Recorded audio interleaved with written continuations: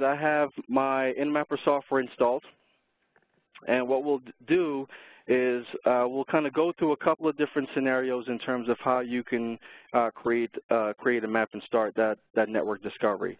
The first thing you want to kind of consider before you run an automatic discovery is if you have devices that might create some chatter, so if you have intrusion detection or prevention devices on your network, you might want to kind of keep that in mind, because that might throw up some alerts when it sees that Intermapper is trying to run a scan, so that's something to keep in mind. Also, depending on the size and scope of your network, the scan time may vary, so keep that in mind as well. But the one thing that we've kind of improved upon within the product is we've added the ability to do an IP range scan, which can potentially kind of cut down some of the time in terms of trying to identify specific devices. So what I'll do is I'll show you how to create a new map, and we'll kind of walk through the process together.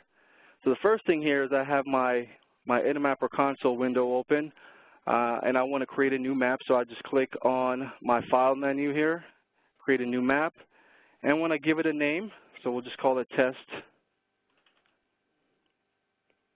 And while creating the map, we have this map constructor, and there's a few different options here that you can utilize to create a map. You can use an auto discovery feature where you can start at an IP address, or you can do an IP range scan to create a map. We have a manual entry component where you can insert a device. If you have a list of devices, you can, a handful of devices that you want to utilize, you can do an insert function and just insert those devices manually, or you can insert a subnet, or we have an import file function that allows you to import IPs from a spreadsheet or tab delimited format. So just to kind of show you what that format looks like, I have an example of an import file that we can use. So this is the format of this file, and this information can be obtained from our user guide as well. So you need to show the information within the file, what you want to import. So we have the format, we have the name of the map, or the name of the device, excuse me, the name of the map, the IP address. If it's an SNMP-enabled device, we can assign probes from this particular format, so you can assign a probe. We're asking for the community string and the version. And you can also, from this particular format, you can also assign an icon to the device as well. So I'll show you how we can import that as well.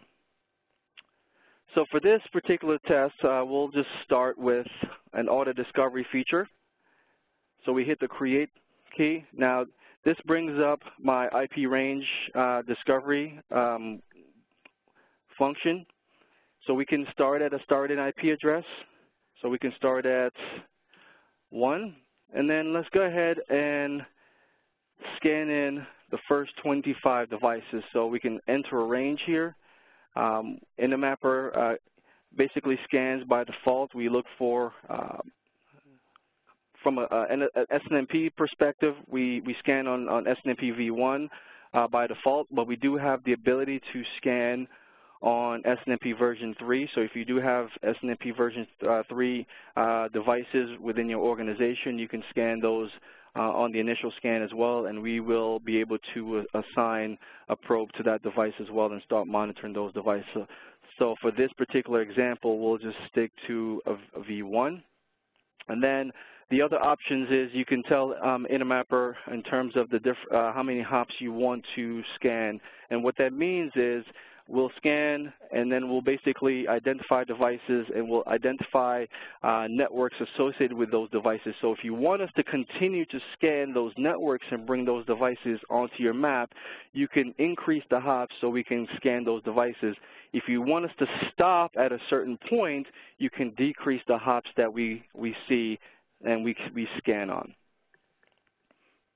And then you can edit the filters. What you can do here is we have different types of scan types, and active means that what we'll do is we'll look at all the devices that's sitting in your network, including devices that only respond to pings. named means that we will look based on the DNS servers that we can see and we associate it with. We will look within the DNS entries and include devices from those DNS entries. Or SNMP will just look for SNMP enabled devices only. So what we do is we'll send an SNMP GET request out to all those devices on the network, and if we get a response from those devices, we assign what we call an SNMP traffic probe to that device. So the probe is used to monitor and interrogate those devices. And if the devices do not speak SNMP, what we'll do is we'll assign an ICMP probe or ping probe to those devices so we can at least monitor availability or up-down status. So you can select your scan type within the initial scan option as well. So for this, we'll just choose SNMP, and then we start the discovery. And if we look at the actual map itself, Intermapper will start scanning your devices for Class C networks. It takes a few minutes depending on how many devices we're looking at, so it doesn't take too long. The scan is complete. I've scanned in my first 25 devices. Okay, so that's one way that we can enter devices. I'll show you a few other ways, so I'm just going to delete this. There's another way that we can enter devices. We can do a manual insertion where I can just insert an IP address.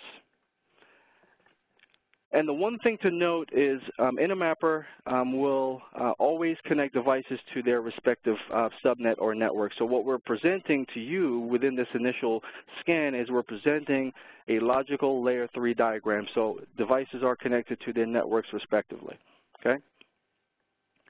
So we can remove that.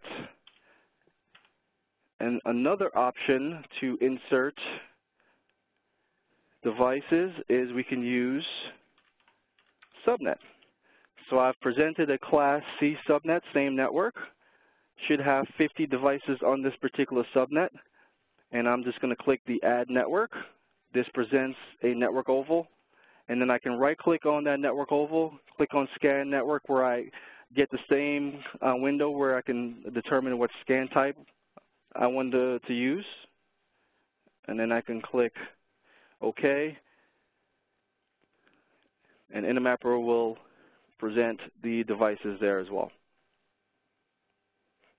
So we kind of create this arbitrary map, and we do have some formatting features built into the product that we can utilize as well, and I'll show you those in a few minutes. And then last but not least, I wanted to show the ability to import a file using the import function. So I showed you this tab delimited format where we can import a few devices onto within the Intermapper structure. So what I'll do here is I'm going to close out this map, and I'm going to go to the File menu, Import, Data File, and I'm going to scan and look for that actual file that I wanted to add.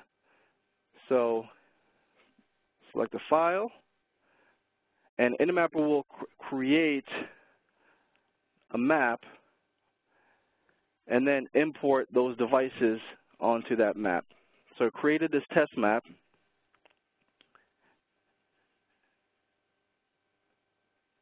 and it imported those two devices onto that map that we created. Okay, so those are the different ways that we can import devices onto a map to begin the process of creating that display for us.